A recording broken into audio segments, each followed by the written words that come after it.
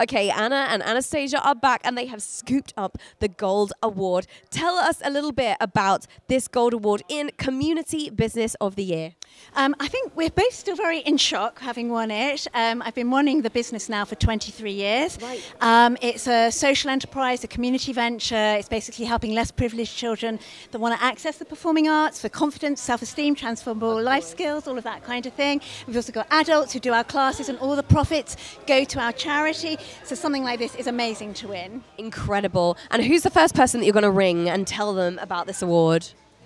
I've already done. I put it on our group chat.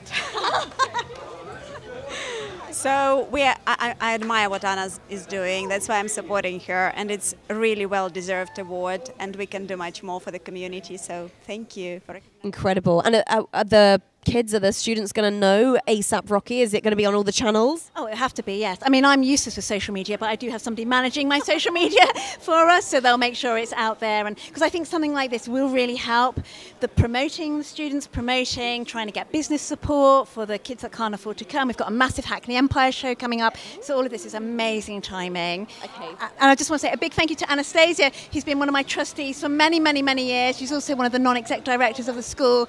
She gives up her time voluntarily along with a few other people, and it's just, we couldn't do it without somebody like Anastasia. Oh, look at that. All of the thank yous. And of course, being a performing arts school, I could not end this interview without asking, can you please do me an interpretive dance of how you're feeling in this moment?